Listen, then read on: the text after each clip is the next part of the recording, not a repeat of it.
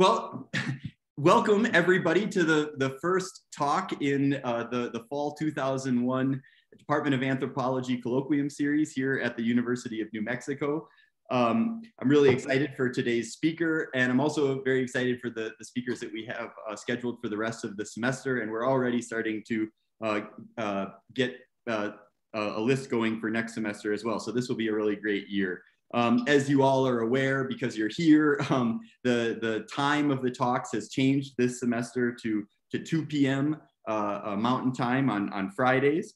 As in the past, I'll ask you all to turn off your cameras and your microphones during the talk. And during the question and answer period at the end, you can turn your camera back on if you want to ask a question.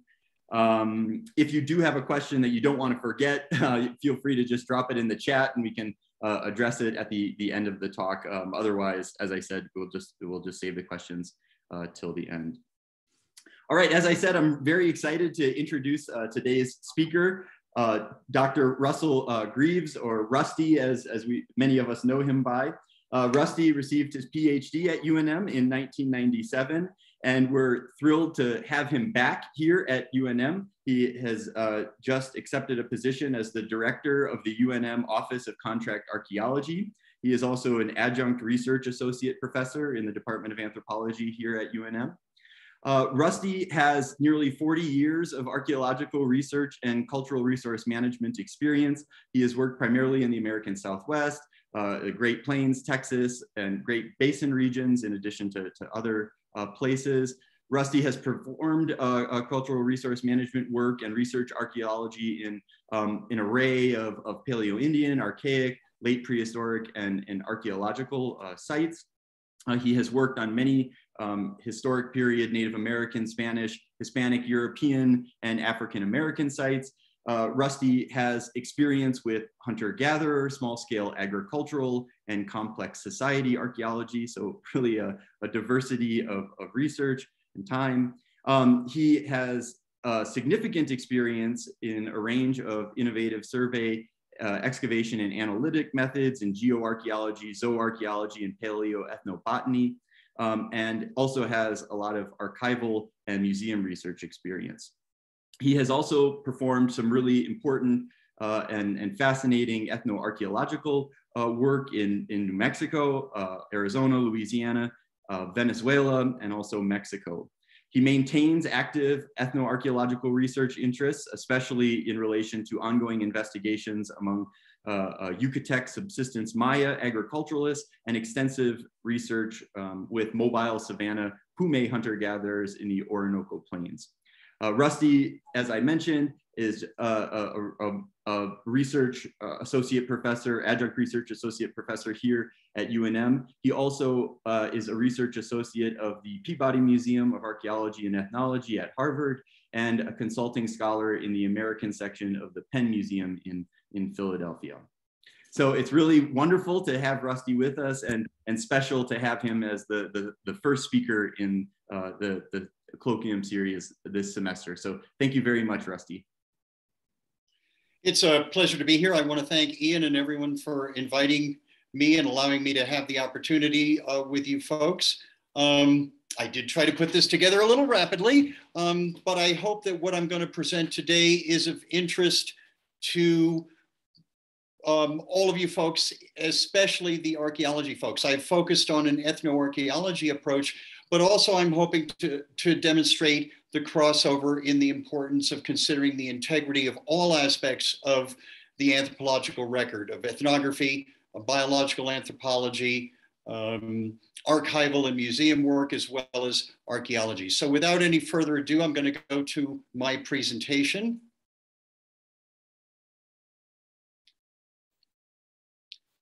As I mentioned, what I'm presenting today is some work that's not necessarily the focus of some of the research work, but this is information that came out of the ongoing work that I've done in ethnoarchaeology, both in Venezuela and with Yucatec Mayan agriculturalists in the Yucatan Peninsula of Mexico.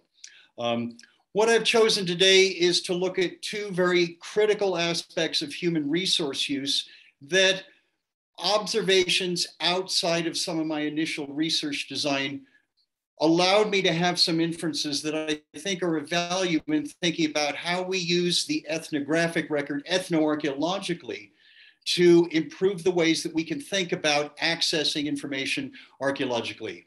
I strongly oppose this kind of perspective in this first slide of imagining that archaeology is recreating the life as the individuals in the past lived it that we can see. Obviously, that's not what archaeology is able to do. We are not able to recreate the daily lives. We have a geologic record that represents significant time and geologic processes. We have a very different perspective on how we want to learn about behaviors in the past that are relevant to us. And today I'm going to focus on two aspects, as I said, that were kind of peripheral to some of my major research trajectories, but have been really interesting aspects of what the research is showing me. So I'm going to start today with thinking about fire and hearths. And as my last slide indicated, the concern about the human use of fire extends back probably further than we actually have any real evidence for it. The past slide was from one of the Chinese publications about 𝗭𝐞𝐭 during the period of time where there was a significant promotion that inhabitants of the cave were using and controlling fire regularly. The recent surveys of evidence for fire show that the archaeological evidence is most concerted after 350,000 years ago. So despite some researchers' insistence that minimal evidence for thermal activity is likely to be evidence for the human-controlled use of fire, there's certainly a lot of ambiguity in some of these early records. Obviously, we need to know something about what real hearths and real controlled use of fire is, because it's a critical component of how we think about the organization of the archaeological record. One of the most fascinating exposures to seeing incontrovertible evidence of hearths was when 𝗭𝗏𝗏 presented information on the hearths at 𝗭𝐶𝗵𝗏𝗏 that are not only are they individually identifiable as minimally basined kinds of concentrations of charcoal or surface hearths, but they're also continuously in the same location, showing a behavior through time at 𝗭𝗏𝗏𝗏 that Bar-Yosef, with his significant geoarchaeology background, felt represented a significant period of time of Neanderthals using 𝗭𝗏𝗏𝗏 cave in the same manner, where the hearths were located principally towards the front of the shelter. So some very consistent information about what the archaeological record showed us at that location. Hearths are obviously critical to us in archaeology because they present ways that we can structure our observations. Instead of just being an artifact concentration, hearths are the focus of particular kinds of activities, and often a diverse group of activities. So they provide that absolutely critical site structural anchor for helping to interpret deposits in their vicinity, as well as helping us to better understand other portions of the archaeological record outside of where we find that particular hearth. My next slide shows an example of this from work that I participated on from another couple of graduates, Dave Rapson and Larry Todd at the 𝗵𝐭 Holding protohistoric site in northwestern Wyoming. These are hearths that were carefully piece plotted, where everything 5 millimeters and larger was mapped, and then bone and some artifacts were rejoined across these different hearths. And thanks to the conjoin abilities that we had with these materials, it was possible to look at a trajectory of the butchering and processing of remains at this particular site. So this is just an example of how hearth-focused activity allows us to find a whole bunch of other things that are of critical interest to us in how to interpret overall site activity and set up our expectations for what other aspects of work we need to do. So I don't need to convince the archaeologists that Hearths are critical, but I want to now explore what my ethnoarchaeological approaches to this have been after giving some introduction to the ethnoarchaeological work that I've done with the Pumé. The Pumé are located in this part of Venezuela, the west central portion of the country near the Colombian border, along a number of major interfluves that are fluvial systems that are tributaries to the Orinoco River. The Pumé population is currently approximately 8, maybe 9,000 individuals. Recent census data in Venezuela have been highly confounded because of a number of people claiming indigenous ancestry who in the past did not. But essentially you have two economic divisions within the Pumé. You have the river Pumé living along these major drainages of the Orinoco, who in the past were semi-mobile foraging and horticultural populations who now live in sedentary communities along these major rivers, are invested in significant amounts of horticulture or almost agriculture, still some foraging and a little bit of wage labor. There are some river communities that live identically to Venezuelan nationals in this area, the criollos, and they are either fully agricultural or perform labor.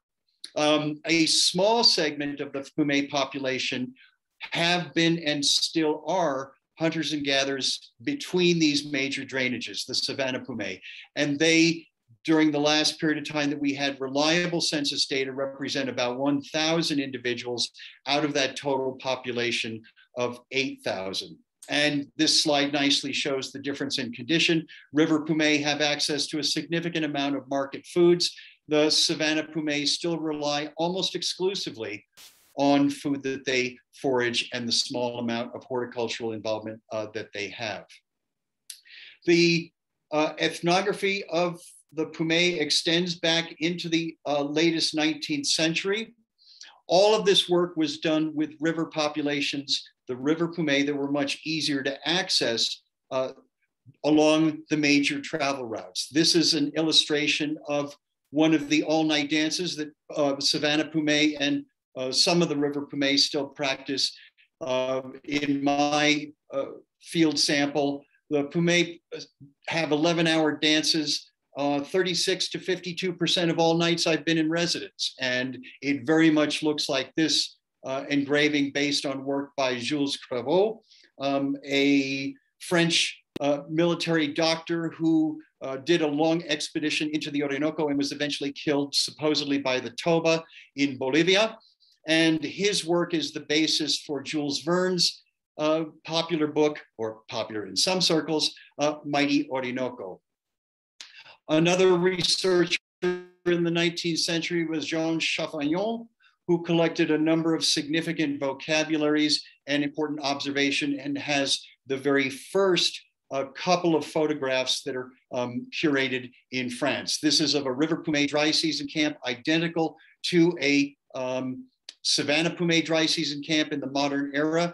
River Pumé still move periodically in the dry season for fishing along the major rivers, but they are much less mobile than these researchers encountered in the 19th and earliest 20th century. The first trained anthropologist that went in to visit the Pumé was Vincenzo Petrullo out of the University of Pennsylvania, who was trying to set up a research institute in Venezuela, and while waiting for various political issues to resolve themselves and to get appointments, made a quick trip in 1934 out to visit river Pumé populations and did the first recorded ethnography with them. A number of unfortunate mistakes that took a couple of decades to correct. He felt that they had a kinship system, including moieties, which was dead wrong. But the next researcher that went out here, Henri Le Besseret, and then Anthony Leeds, collected other important information about these groups of people and were able to correct some of these initial observations. So there is a small record of work with principally River Pumé. Almost none of these researchers have ever worked with savanna communities. This map shows the portion of the area near the 𝗏𝗏𝗏𝗏 River where my research has taken place, and I was centered in the green circle identified as 𝗤𝗏𝗏𝗏. In this map, the green circles are Savanna Pumé, are shown in blue squares. My work with my wife, Karen Kramer, also a UNM graduate, has also done work in these 3 river communities and 3 savanna communities for a variety of comparative demographic, life history, and economic data collection projects. So let's move out into the savanna away from these big rivers. This is not the community where I've spent most of my time. This is the adjacent community of 𝗏𝗏𝗏𝗏, but they're situated in a more open savanna setting that makes a great photographic opportunity.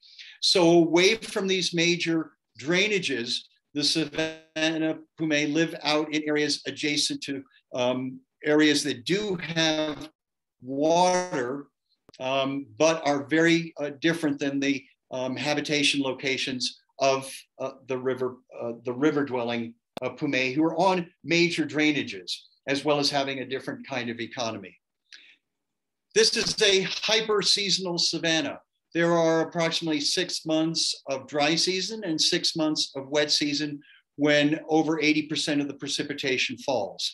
And I think it's about 180 centimeters a year is the mean amount of precipitation. These are rainfall data collected in 𝗤𝗏𝗏𝗏 during my field work in 1992 to 1993 that agree well with weather station data from north of the 𝗏𝗏𝗏𝗏 River, where significant amounts of biological research, geomorphological research, hydrological research took place until 𝗭𝐞𝐩𝐭 shut down the tourist ranch that also was the location where decades of biological data had been collected.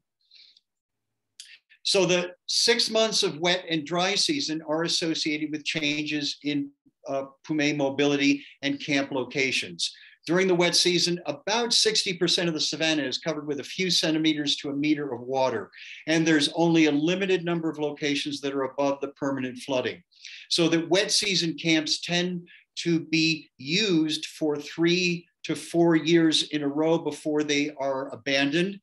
Architectural elements are robbed. Any good thatch is moved, but the camp is then sterilized through intentional burning of the savanna adjacent that usually wipes out any of the architectural elements that have not been robbed to use in a new location, sterilizing the environment because the crapping grounds are directly adjacent to these as well. And we know many foraging and agricultural populations burn old habitations, which while they don't have any theory of any idea of germ theory or microscopes, they certainly have worked out that cleansing these locations is beneficial in the long run.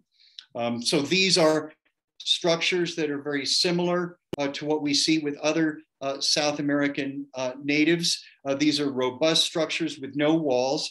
They are thatched roofs to withstand the extremely heavy rainfall that occurs during the wet season. The view in this slide is through the dance plaza. As I mentioned, dance is an important component of the social organization of these people. And I don't believe it's just ritual or hoo-ha. I believe it has a very important social function, but that's the subject of another talk. Every permanent dry and wet season camp has a dance plaza on the east side that, as I mentioned, hosts dances 36% of all time I've been there, varying between 36 and 52% of all nights, where they sit out in these for 11 hours with a social dance setting.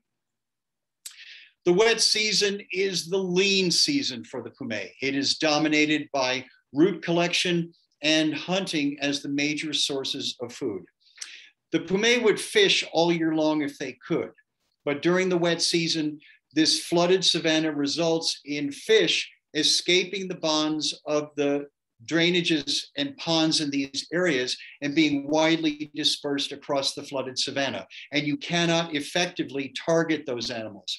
They use that part of the climate season as when they accrue a whole bunch of fat for gonadal recrudescence for coordinated reproduction during the dry season. So the fish are actually in the worst condition at this time. They're widely dispersed, and a large portion of the population are fry in relatively small sizes, although Pumé don't have any problem with eating really tiny fish, even if I do. Hunting is therefore the only protein collection activity that's possible in this time, focusing principally on terrestrial game and a very small number of arboreal animals such as anteaters.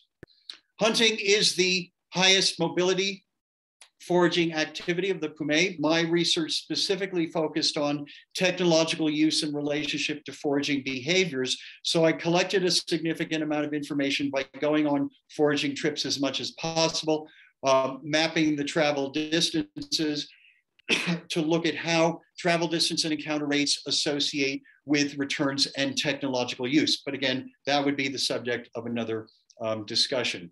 This is the largest area that the Pumé search for resources, not surprisingly, as this is an impoverished environment. The low tree cover and grass dominance leads to a very depauperate fauna, and terrestrial biomass is widely dispersed. And this is not unexpected that hunting is the highest search activity for wild resources. And this map simply shows the foraging radii away from the wet season camp on the left. The returns from hunting are pretty low. These show two different samples from 1990 and from 1992 and 93. And the mean return per hunter for all this is about 2 kilos per hunter per trip, which is pretty low. And 89% of the game comes from 3 species: small armadillos that weigh between 800 and 900 grams, tegu lizards, which weigh on average about 900 grams. And then the third most common game item is a 100-gram tailed lizard that the Pumé spend as much time digging out as they do the larger animals. Very few game come in the larger sizes, which for the Pumé is anything 6 kilos or larger would be considered large game.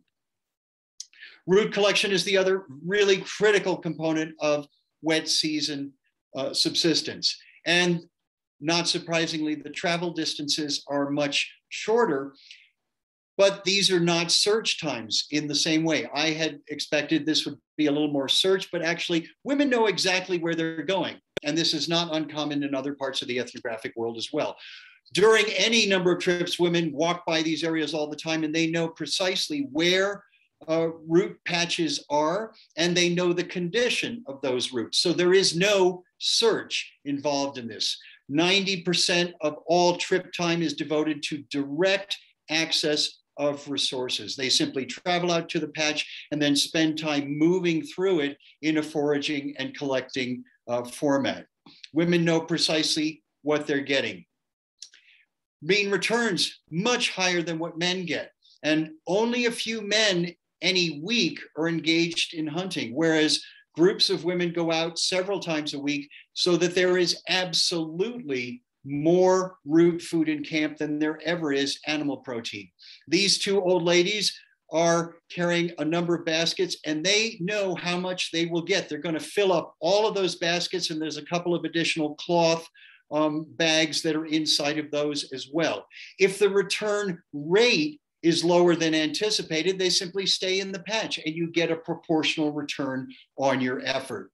So these are highly predictable returns. Women know exactly where they're going, and this is the principal food that keeps the Pumé alive in the wet season, although the wet season is also associated with significant epidemiological challenges, as well as low food input. And the Pumé say, this is the season when we get thin and die. The primary reliance on roots is really interesting because this is also the season when the Pumé practice a very small amount of manioc horticulture. And I wasn't sure whether this is a situation of the replacement of wild foods with cultivated plants, but I'll mention a little bit later why I think that's not the case, and that this is a relatively stable strategy of foragers combining the cultivation of some plants, and that the archival record for the Pumé, as well as evidence from other populations, shows that this can be a stable foraging strategy. You know, only anthropologists think that hunters and gatherers can't do other economic activities to add to their overall strategies. Whereas for hunters and gatherers, they simply have the ultimate diversified portfolio, and they have no problem forming infrequent wage labor, adding in a small amount of manioc horticulture or any other kind of food production into their system as well. My next slide simply shows the contribution in the wet season, shown as half a pie of annual diet, that emphasizes the importance of wild tubers, especially over manioc. Manioc is not a common food in this time, it's a supplement, and that's not surprising. Manioc grows well in the tropics, it is drought resistant, it can stand being semi-flooded, and it is not the problematic seed crops that you have to invest garden labor and wait all season in order to get a return. You can dig manioc at any time of year. But it camps so that it is a supplementary food when wild tubers are not in camp and when other foods may not be available. So the evidence suggests a stable combination of wild tuber collection along with manioc. And as I've said, this makes sense. Manioc is a lousy food. It has low protein, low fat, almost no minerals, vitamins. It is really just carbohydrate gut wad. Whereas some of the wild tubers, corms, and bulbs that the Pumé pursue have very significant food values. But it is a food supplement. And again, hunters and gatherers are not interested in just saying we can't do that because we're hunters and gatherers. They're very willing to do anything that provides food. I have looked at this issue through records in the Archivo General de Indias in Seville, where I was able to identify observations from the 18th century that populations out in this part of the savanna were combining mobile foraging with very, very small garden plots. And this slide shows the size and frequency of garden plots among Pumé families is pretty low compared to horticulturalists or other agriculturists. Less than half of all Pumé families have any kind of plot. And the size of them is really small, 0.12 to 0.1 to 0.12 hectares. These are small patches in comparison to other populations. For contrast, the agricultural Maya that I work with, minimally a family needs about 3 hectares of land to support a family. So all of these records, the historic record, the continuing combination of foraging along with some manioc horticulture suggest the existence of a stable combined strategy, not a trajectory towards increased horticulture or agricultural reliance, at least among the Savanna Pumé. The dry season is the other 6 months of year. And for the Pumé, this is the good time of year when there's lots of food available. They move away from those high areas that are not flooded, moving closer to some of the major drainages. And they don't need much architectural investment, mostly brush shades, as you see in the left of this particular image. And the thatch structure on the left is really just a special activity or storage structure. But there's these 2 basic divisions in camps, wet season and dry season camps. The dry season depends on subsistence from fishing and from the collection of feral mangoes. Most of these feral mangoes were planted by criollos up at the major drainages at least 60 to 70 years ago and produced significant quantities. But as in many parts of Latin America, mangoes go to waste and fall to the ground. But for the Pumé, this is a significant boon. There are a number of other wild tree fruits and other plant foods that the Pumé pursue in the dry season, but feral mango have become a critical crop. And frequently in camp, mango is the major food source that people go for. And they're not just collecting the ripe mangoes. People are paying the travel costs by collecting as much quantity as they brought containers to carry, and a significant amount of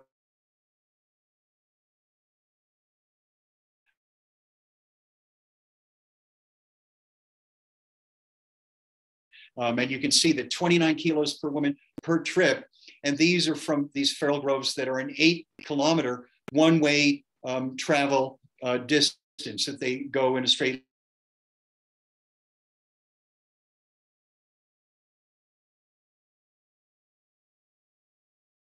return to camp with 110% of their own body weight in mangoes.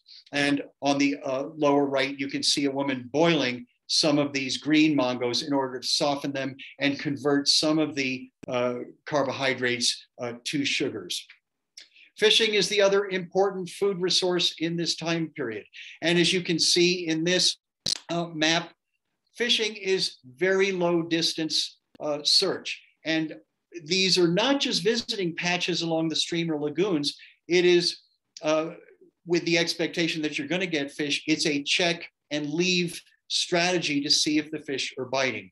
And what you can see is that the returns are comparable to the hunting returns per individual per trip, 2 kilos, but there is absolutely more fish in camp at this time of year.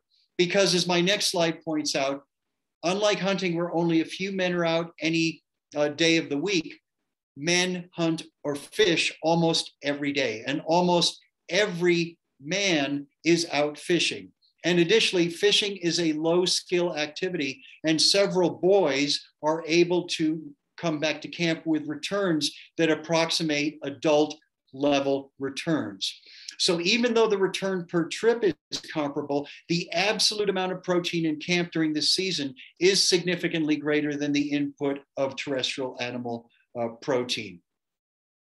So this slide showing the percentage of annual diet from the 6 months of dry season. In this picture from Vincenzo Petrullo's recording of beach activities among river Pumé, shows that mangoes, tree fruit that includes feral mangoes principally, but also a few wild fruits there as well, and fish form the principal component of the diet at this time. Pumé hunters and fish and collectors also go after other resources. The concentration of fish in the streams and lagoons leads to a migratory bird concentration that is very popular with birders. And bird hunting is a productive strategy at this time of year, and it can be done in the same locations where hook and line or bow and arrow fishing are occurring. And there are certain wild tubers, corms, and bulbs that women collect in this season as well. So unlike the devastating undernutrition and disease vectors in the wet season, the dry season has very few insect pests, much lower epidemiological problems, and a much greater amount of food. This slide documents some of the mobility that we documented during investigations in 2005 and 2006 to look at the number of camp moves among the Pumé for one particular season. And what you see in blue or purple are the the wet season camps located on high ground, and the orange camps are wet season or dry season camps, some of them staged moving towards other kinds of locations where the longer term dry season camp will be situated, with images of the more robust architecture to withstand rains in the wet season and the abbreviated architecture of the dry season camps. The dry season is also associated with a number of temporary camps out of that, many of them for fishing that last up to a couple of weeks. Very common for portions of the population to move out into these locations. And this is also sometimes when raw material collection camps will also be made. Travel is much easier in the dry season when very little of the savanna is flooded. so that these other locations can be visited more readily. From all of the different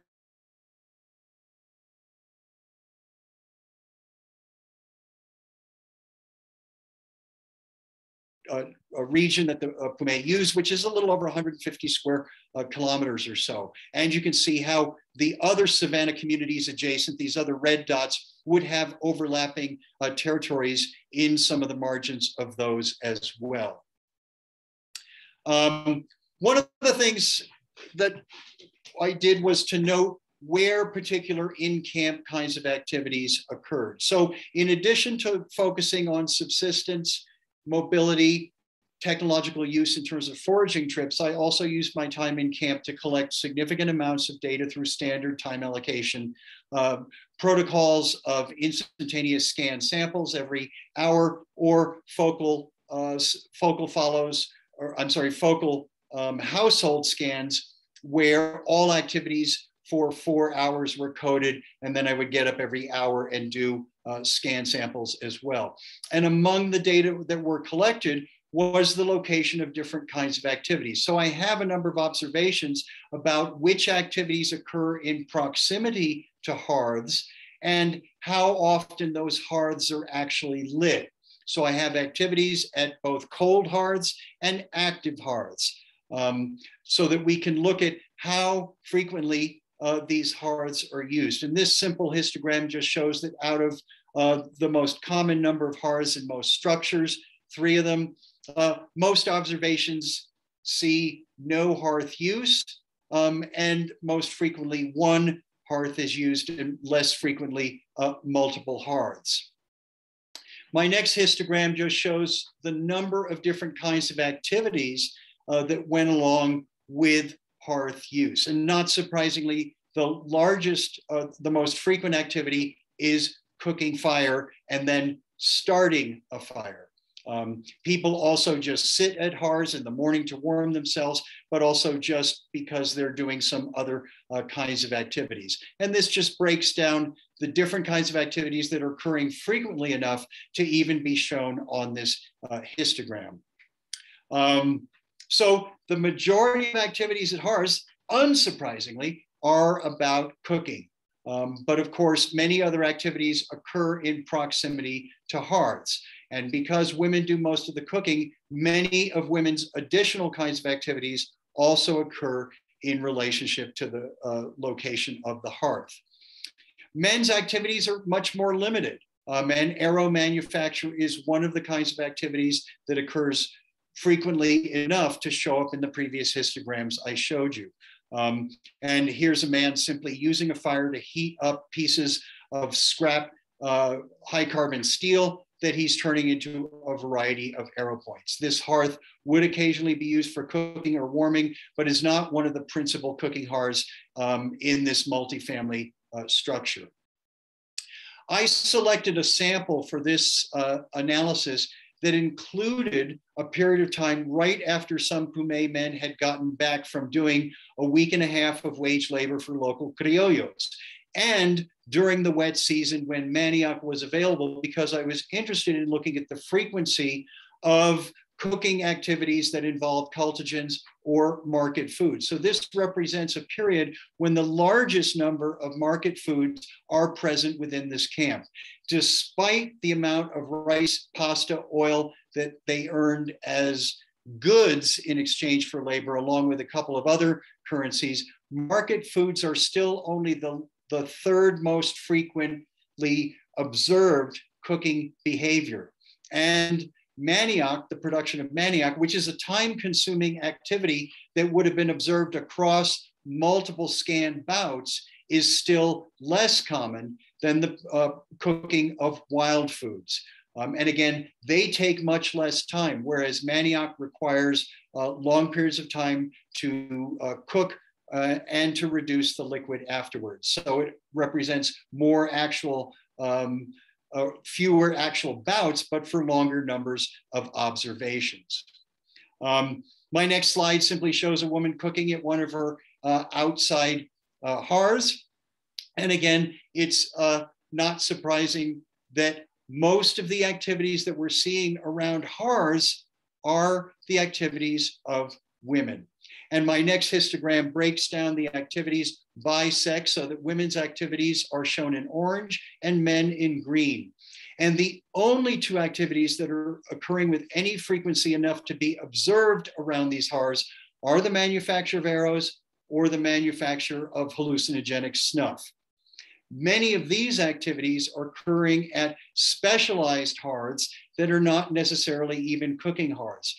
Many of these are at hearths that require a very minimal amount of fuel and do not necessarily have a fixed position, and therefore don't represent the kinds of hearths that would be seen for these other activities of food cooking that are women's activities at fixed hearths, the number of different hearths that they have within the house to accommodate different light and rain conditions. So my next histogram just points this out again in glaringly stark images, that it is overwhelmingly women's activities that are represented at hearths, and that includes a diversity of behaviors. Here's a woman multitasking like men. You can see she's got mangoes to the left. She's actually got wild tubers behind one of the children. She's doing a bunch of caretaking, breastfeeding after getting back from food collecting. Her mother is getting fire and roasting some mangoes. A tremendous number of activities are occurring here around this hearth with girls and women of multiple generations. In contrast, a very limited number of activities are performed by men. This is an example of one of those large game items that came into camp, a 6-kilo tamanduá anteater, which is not much by many foragers' standards, but is big game for the Pumé. And that's why all the kids are standing around, because there are 80 adults, there are 80 people in this camp, and every single one of them is going to get a piece of that meat that you see in front of you. And note, to the left of the piece of sheet metal being used for butchering is a small hearth with a minimum amount of fuel that was used to singe the animal before butchering. This arrow manufacturer, like the previous one I showed you, is using essentially 2 warm sticks to heat up resin and to occasionally heat up the arrow cane itself for manufacture. So what you're seeing is that men's activity is using minimal amounts of fuel at minimally archaeologically visible kinds of surface hearths, in contrast with the kinds of hearths where women are working. Here's another example of an arrow making hearth. And you can see here again, below the man, 2 sticks with coals that are used to heat up the resin that he's employing to put the components together. And here's the other activity that shows up on the histogram, the production of hallucinogenic snuff, which is done at hearths to toast it and calcine the shell that contributes calcium carbonate to increase the psychotropic effect of this. That is the only other activity that men do in this set of sample observations that are occurring with any frequency enough to show up on that particular histogram. One of the revelations of this is that we really don't need to create novel paradigms about feminist archaeology to say that we need to look at all the things that women do, because we've actually been overemphasizing the work that men do. We overemphasize the contribution of meat and how it may organize activities and the structure of the archaeological record. But clearly, the observations of hearths here with the Pumé are not irrelevant to hearth use among a number of other populations throughout the world, and as a lesson for what we should be seeing around hearths. I still am surprised that probably the vast majority of archaeological inferences about hearth use focus on men making tools, men roasting meat, men doing things, despite our ethnographic knowledge that a variety of these practices are the behaviors of women.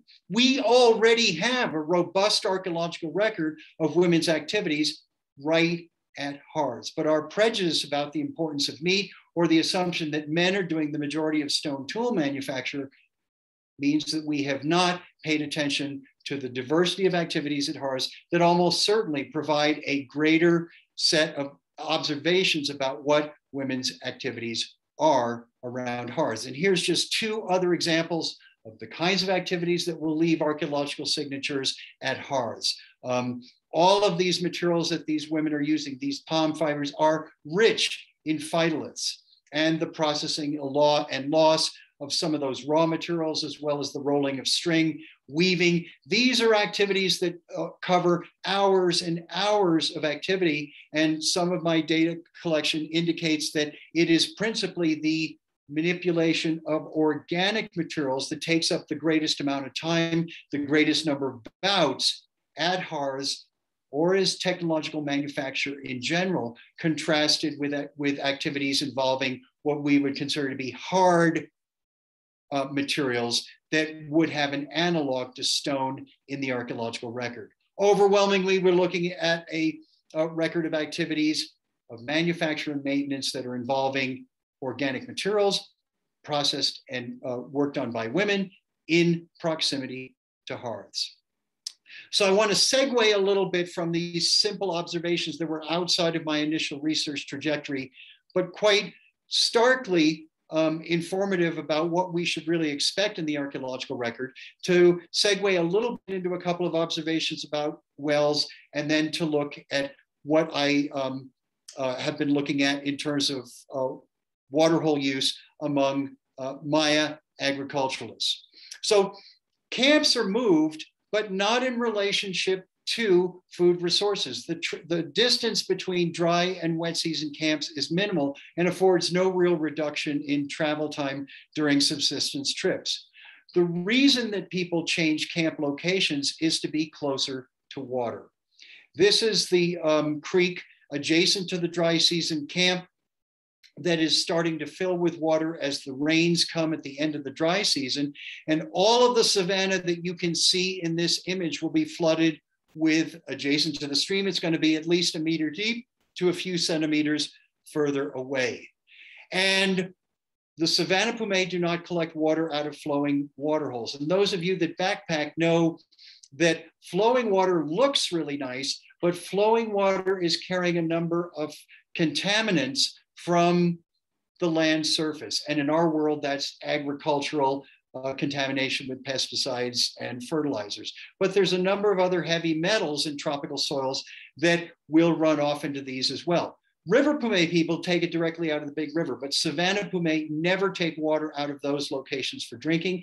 They dig wells at each of the dry and wet season camps. Even when they're living directly adjacent to the stream, they dig these small wells and allow water to settle, which takes out some of those heavy metals, some of the muck, although the water is a little dirty, but it's actually a smart technique for getting the cleanest water that you possibly can. And when wells get to be about 700 to 800 meters away from camp, women start complaining and say, it is time to move camp. Because any of you, again, that backpack know that water weighs 8 pounds per gallon. It is one of the heaviest things you have to carry with you. And populations are probably not carrying water significant distances unless they end up in certain kinds of problems. Archaeologically, I don't think we've addressed HARs and water control features in as significant a fashion as we should. This slide shows Mustang Springs in Texas, where there was one of the good studies looking at wells by Dave Meltzer, finding wells at this confluence of a variety of dry current drainages, where a number of human excavated well features could be found in this location.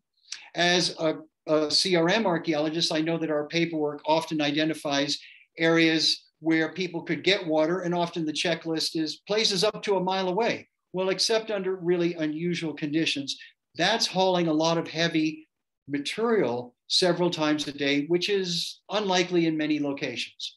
Now, I know that Chip has done some important work in looking at water control features at Chaco, and I was recently reminded of some of that when I was visiting 𝗖𝗵𝗿𝗄𝗆 up by Abiquiu Reservoir just a few weeks ago.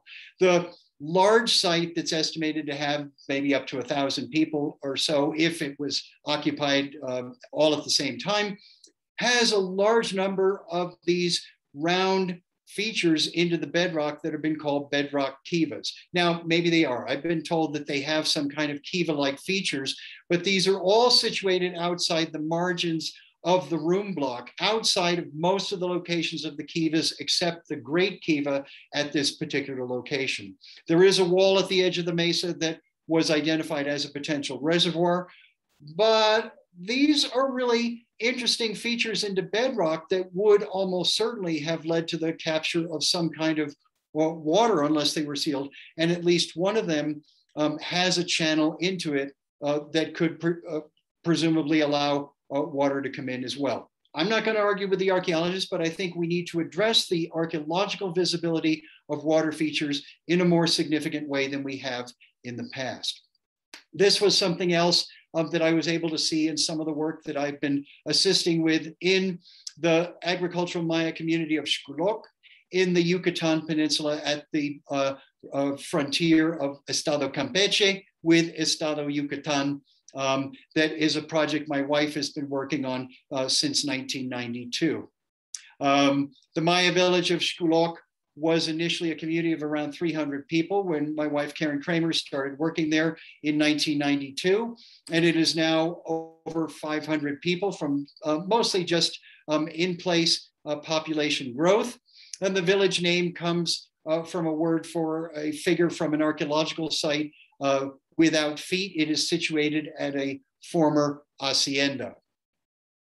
Much of the community has remained relatively traditional in a region that is dominated by Maya as the major ethnicity throughout. And until really the early 2000s, this community was relatively isolated without a paved road, with minimally functional flowing water and minimal electricity.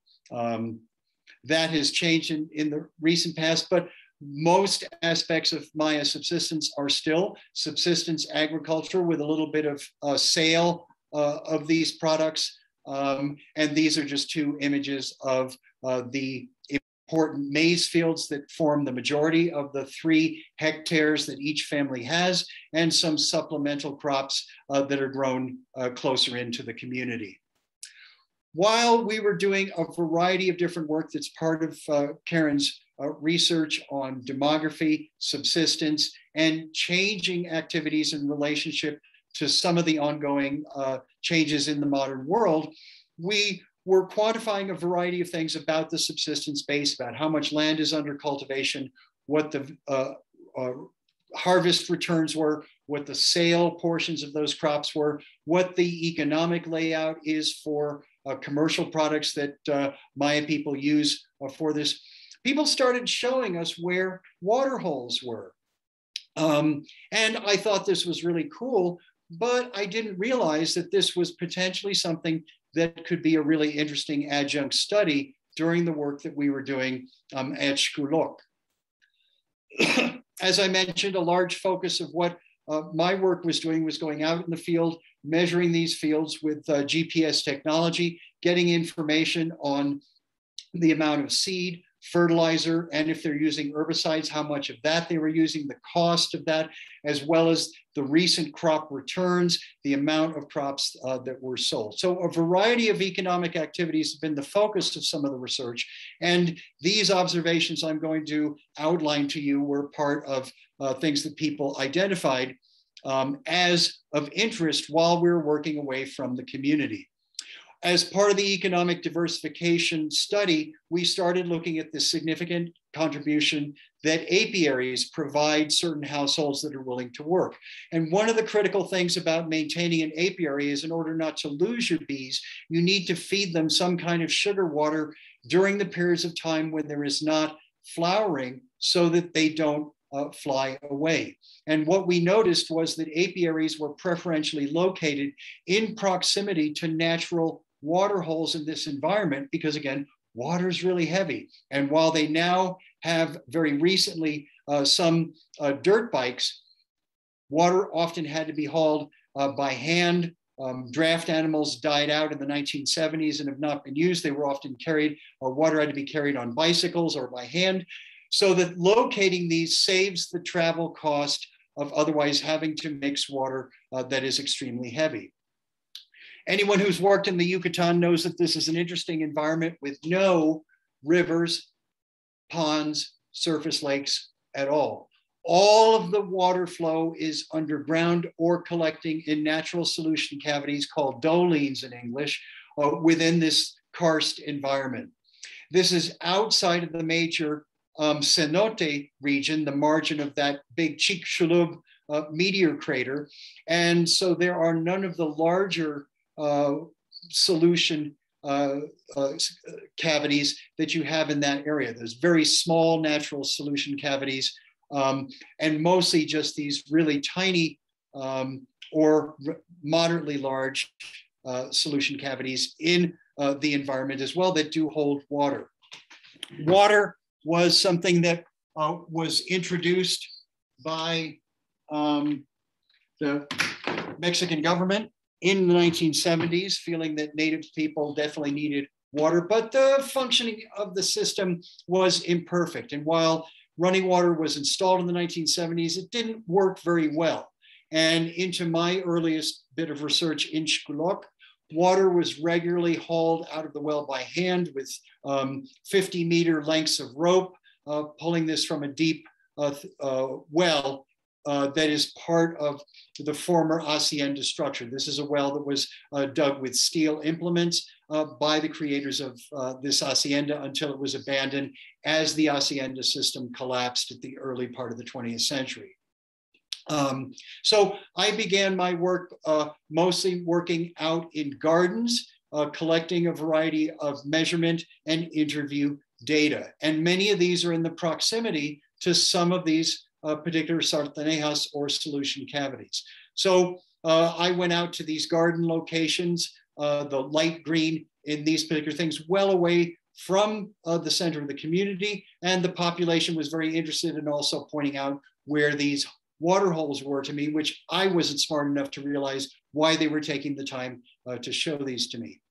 Archaeologically, the vast number of archaeological sites in the vicinity of 𝗔𝗁𝗵𝗆𝗆 have a number of architectural control features of artificially created chaltuns, wells that are excavated into the limestone, some into natural fissures. And there's several researchers that feel that some aspects of architecture are designed to encourage runoff of water and use architecture itself as a means of channeling water into places where it can be stored and predictably located.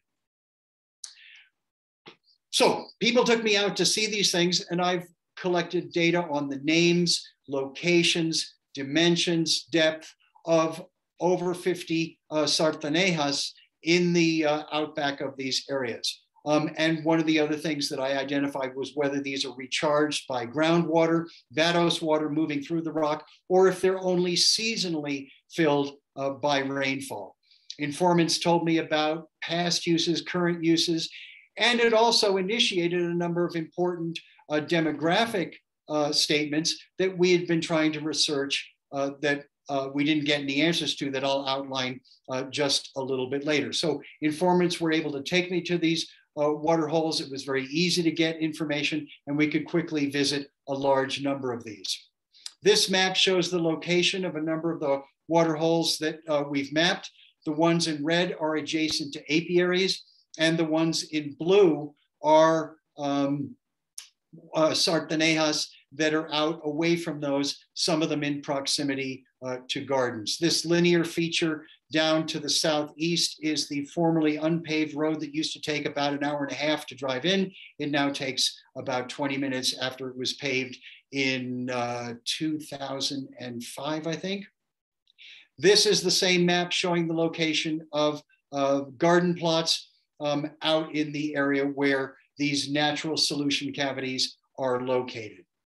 One of the most important differences between 𝗤𝗏𝗍𝗔 is whether they contain water all year long or they're only seasonally available from rainfall.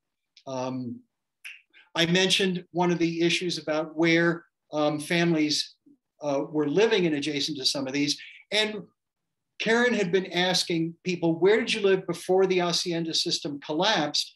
and you were able to move in and take control of this particular land in the very important well. And people said, you know, we lived over there, we came from here, that's really not important. As one finds ethnographically, questions that are sort of in the abstract often get dismissed and are hard to get answers to. People had very little interest in answering those questions. However, when we went to these 𝗖𝗏𝗍𝗃, informants would volunteer, oh yeah, Don Pedro's family used to live here for a number of years before they moved into town. And these, especially these large, permanently filled 𝗖𝗏𝗍𝗃, were the locations where dispersed families were living until the collapse of the hacienda system allowed aggregations of these extended families into a single community, in this case at the former hacienda of 𝗭𝗏𝗏𝗃, a place that was visited by Catherwood during his work in this area. We found that every single 𝗖𝗏𝗍𝗃 we visited had a function even in the current time. And even these only seasonally available 𝗖𝗏𝗍𝗃s were critical. These two examples are solution cavities near to the village that are relatively shallow. And some of these have several such small holes in them. And what you're seeing is laundry rocks that you pound laundry on. So even with a much more secure water system, occasionally that well will go out. And even in the more reliable current times, people will go out here for a variety of activities, including one of the constant needs is to wash clothes. Every 𝗖𝗏𝗍𝗃 we visited has a name, has a number of activities that are associated with it, and is maintained and used. Every single 𝗖𝗏𝗍𝗃 we saw was being used. And some of the ones that hadn't been visited in a while, informants took the time to clear them off and remove debris. Even the furthest away 𝗖𝗏𝗍𝗃s all had use either as water sources for hunting or some other activity. All of them had particular activities that were maintained in the cultural system.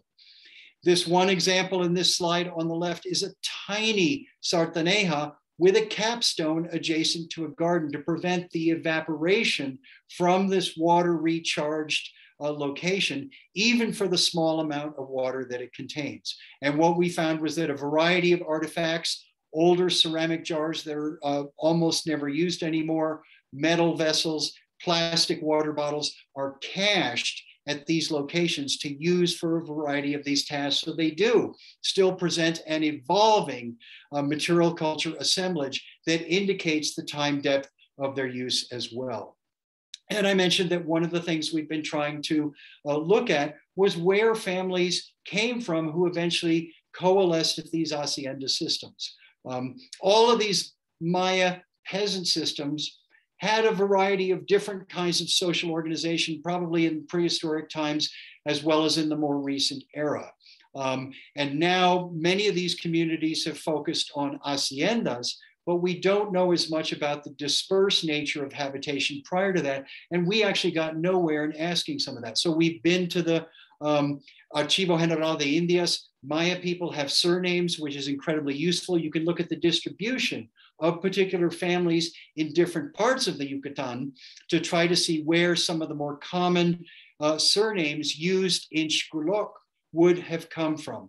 But even that was not fine enough to help us better understand the economic dynamics prior to the period when people came to the abandoned hacienda and the earliest part of the 20th century. My last slide simply shows Karen Kramer, a research colleague, Ryan Schott, and in the bottom left, Vitaliano Canur-Pat, one of our most important informants, at a very large 𝗖𝗏𝗍𝗃 at the margin of 𝗭𝗏𝗏𝗃 that is profoundly deep. We took a stick and tried to get down as far as we could in this, that forms a boundary location with the furthest margins of 𝗭𝗏𝗏𝗃 and adjacent populations. So this was a really interesting set of studies that were things that the Maya were very interested in showing us. I wasn't necessarily cognizant of why this was critical when they first started showing me these, but it not only taught me something about the economic system in 𝗭𝗏𝗏𝗃 among this group of Maya agriculturalists, but it helped me better understand aspects of water control and the critical nature of developing better ways to address these issues in archaeology. This is the hardest thing in ethnoarchaeology, is not just pretending that you're learning something about how people make things at the ethnographic scale, because how we look at that in the archaeological temporal scale is phenomenally difficult. This is actually showing something at that deep temporal archaeological scale, which is what we want to learn through ethnoarchaeology, how to transform those commanding and detailed observations of the modern world in ethnography into tools that can be used for expanding what we can understand in the archaeological record.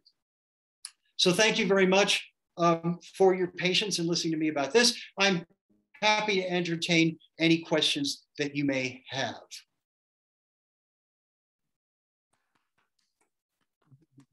Thank you very much, Rusty. That was fascinating and covered a lot of ground. It was really wonderful.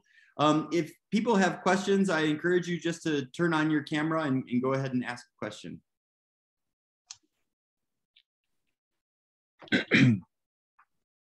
I have a question.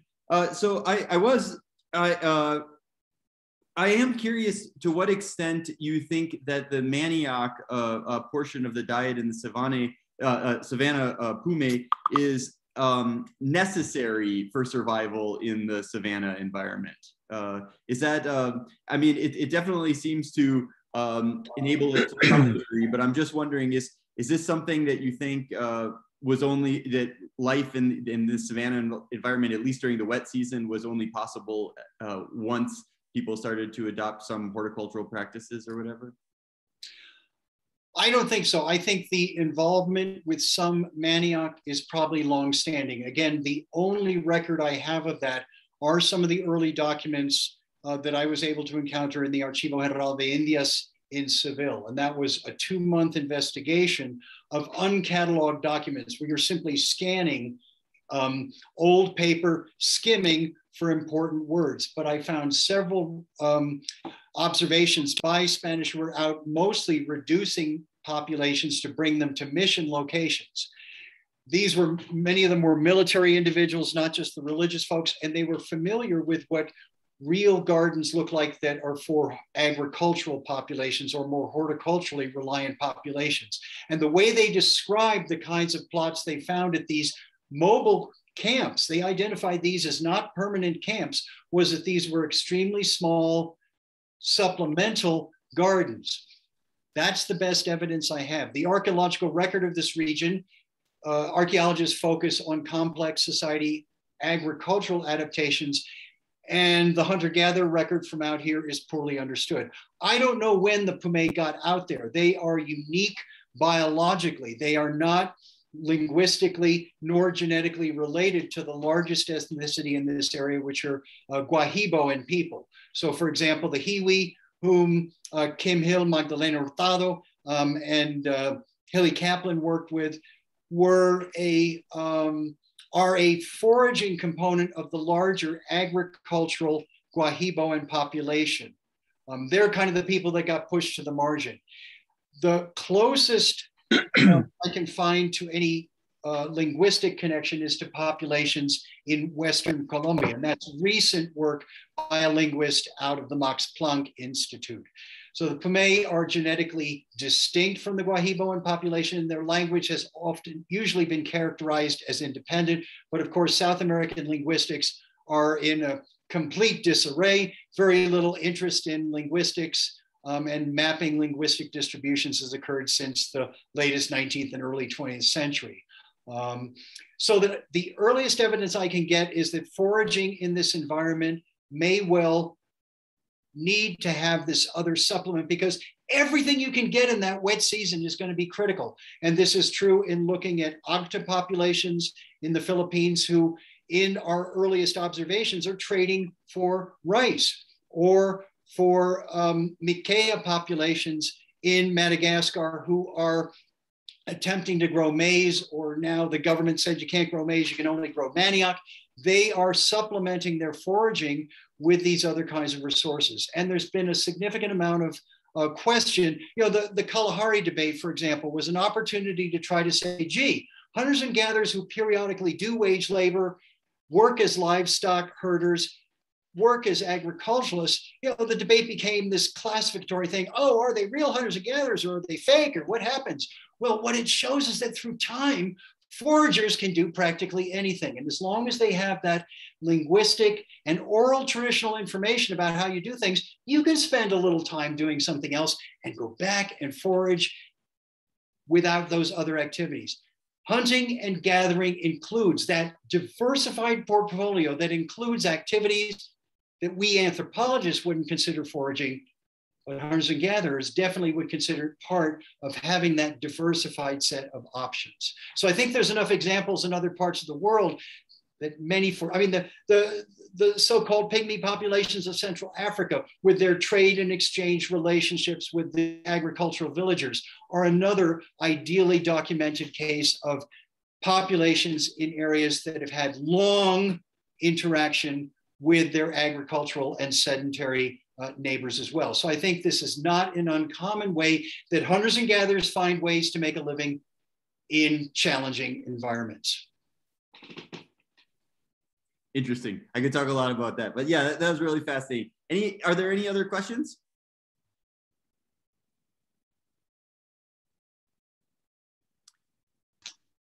Well, I guess I have one more question, unless somebody else does. Rusty, I was wondering, did you collect any data with regard to the amount of fuel wood that's being utilized, say by... That's a really good question. I didn't, and part of the problem was I had a difficult time trying to figure out how to quantify wood. I certainly noted fuel returns, and what I would normally identify was big load of wood, little load of wood. It's just, it was very difficult for me to try to figure out a reliable method for quantifying wood returns. With more researchers, one could assign someone, go measure that or do something like that. But I did, I weighed food returns and stuff, but I did not feel that I had a good way to pounce on everybody when they came in with fuel wood to get a sample of that. One of the things I also thought would be important in wood that I've not yet figured out how to implement, and then the political and economic crisis in Venezuela has made additional research highly problematic, was that because the Pumé never used stone in this environment, they used bone, but they don't use that anymore for projectile points. I didn't have a good analog for reductive technology like stone. And one of the things I thought would be looking at raw materials that are coming in as wood, the amount that comes in, the waste volume and things like that, because wood is shaved, trimmed, cut, chopped into technology, would be the way to get at an analog to the amount of 𝗔𝘁𝗵𝗿𝐺𝗃 debris from lithic manufacture that would at least be useful. I just never had a chance before the whole Venezuelan political and economic scene went into such an incredible black hole to be able to implement that. But that's one of the things that I would like to do with that. And of course, I would love to have better data on firewood, but I do not. Mm-hmm.